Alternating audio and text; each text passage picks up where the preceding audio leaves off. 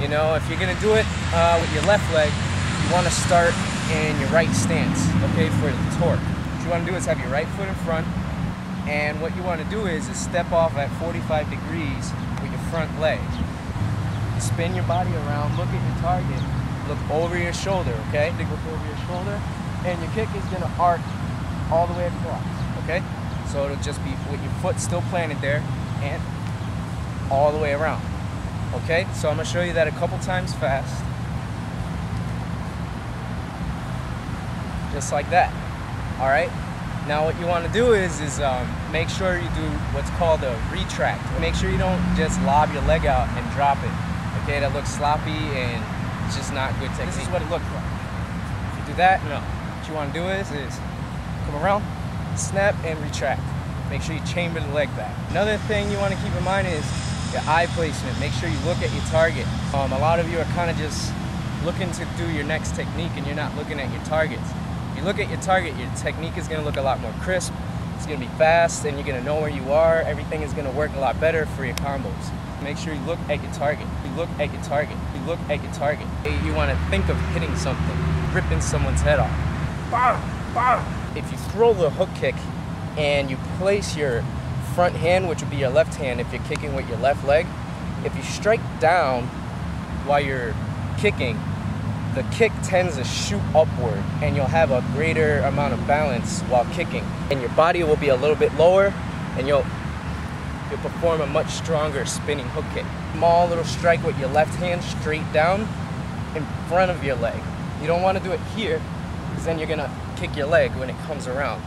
Don't do that. Something like that. Just like that. If you're going to do your hook into a trick, I find that it's most useful if you have your left hand, if you're kicking with your left leg, in a high block sort of position.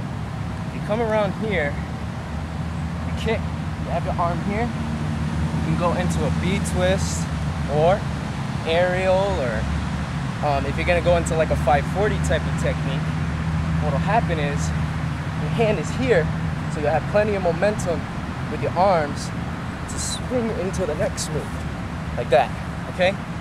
For example, if you come around with hooks here or wherever else, you're gonna have to move your arms a lot in your tricks and you're gonna be working too much. Make sure you concentrate on your hand placement. So here, you don't really need to work too hard to go into the next move. What you wanna think of, and I tell most people this, and most beginners, is with a hook kick, you want to think that there's a bookshelf or a table, and there's a book on that table. What you're going to do is just hit the book and kick it off the table, but your foot isn't going to hit the table. Okay, you don't want the foot to start here and cut down. Okay, that's not a hook kick. That certainly wouldn't work because you just kicked the table. Don't hit the table, hit the book off the table, just don't hit the table, don't hit the table, hit the book off.